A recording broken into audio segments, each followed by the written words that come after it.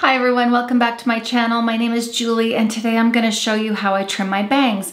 Of course, I recommend you going to see a licensed hairstylist, but there are those days. I know there are those days that you are so tempted and probably have in the past grabbed those scissors and chopped at your bangs. So I'm hoping to give you some tips and tricks on how to cut your bangs safely until you can get into the licensed hairstylist. So if you're interested in how I cut my bangs, please keep watching.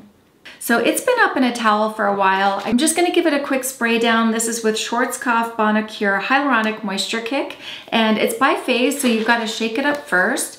I've already sprayed a little bit in my hair, but I'm just gonna continue in just so that my brush and comb works through it easily. I should have a cape on, but I'm too lazy to get it. I'm just gonna put a towel on my knee to catch the hair. Today, I'm gonna part it down the center just to make it easy. I think I'm off center, just a second. Kind of one of those people that when I want my hair done, I want it now.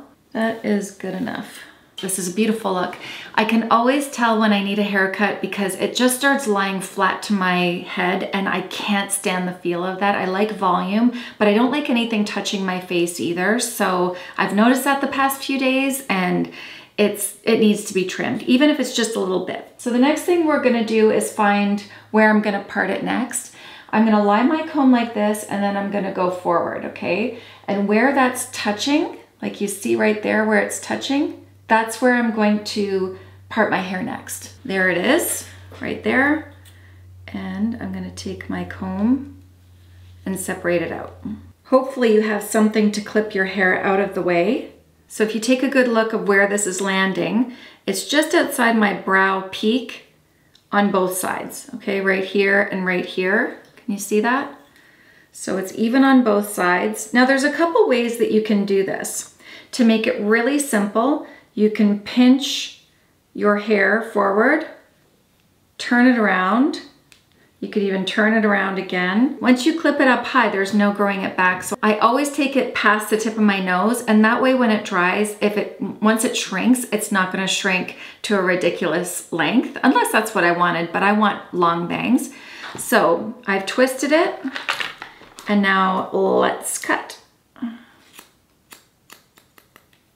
Okay. Let's see where that's landing now. And because I twisted the hair and I brought it into the center, my length out here is going to be longer than in here. And that's what happens when I twist and when I pull. Now I'm gonna take another section, only this time I'm gonna go this way. So I'm gonna section that off here, section it off here, okay? And I'm going to comb it this way. This is called layering. So I'm going to run my fingers out and find the shortest piece. Do you see the short piece there? And then all of this is long. I'm gonna cut the longer pieces to match up to that shorter piece. This is really hard to do, trying to teach you how to do it. It's a lot easier when I do it myself. Okay, and now it's even, okay?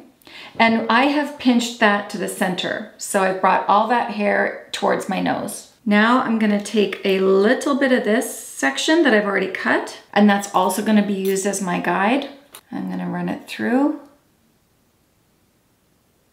I've got a long hair in there that should not be there, that can go back. I'm gonna over direct it towards my nose. So I'm gonna find that short piece. There's my short piece. There are the longer pieces. I'm gonna over direct it to my nose and then trim off that excess. Okay, let's get this hair right out of the way. We're gonna grab this section now. Okay, and you see that corner? There's a short piece there. There's a short piece there, and now I'm gonna take that edge off. Once I dry it, if I feel like I need to trim it up a little bit more, I can do so. But right now, I wanna see how it's gonna shrink up once it's dry.